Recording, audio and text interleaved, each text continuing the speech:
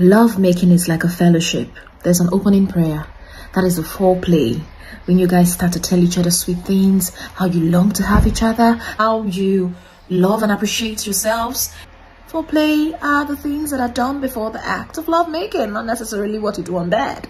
After opening prayer, you welcome the Holy Spirit, because the Holy Spirit longs to see these things. He wants to be there to know if you're doing it for selfish reason or you're doing it from a place of love. Yes, the Holy Spirit doesn't close his eyes. He's there to see you guys. There is praise and worship. There is testimonies. All of the little smooshing, kissing, hugging. Eventually, when you're in the bedroom or wherever it is you choose to perform the act. Those are the whole process before the main message. You don't just want to make love to your spouse and then go straight to the main message. No way! Where are you rushing to?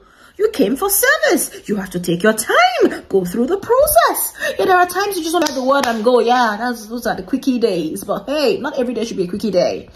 Take your time and fellowship together well. So that when you leave that place, you know that virtue has left you. So, dear Christian couples, listen. Please don't rush this act. After the main message, you don't just leave. You will give your offering and then you share the grace. That's when you ask each other, did you enjoy it? Oh, thank you, my dear husband. Thank you, my dear wife. Oh, you made me feel so special today. Oh, see how you made me come 2 times. Oh, goodness. Say these sweet things. Don't just finish and everybody sleeps off. Did you enjoy it? How can I please you better? Okay, what did I do that you didn't like? Communicate. Saying thank you. Do you tell your husband thank you after lovemaking?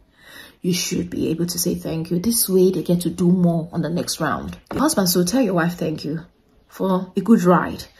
If after lovemaking, you both do not laugh, smile, then you are doing something wrong. You're not doing it right.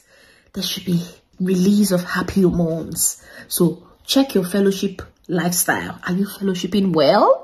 Get my cars or my ebooks on my website. My website is ready, bedmatics101.com.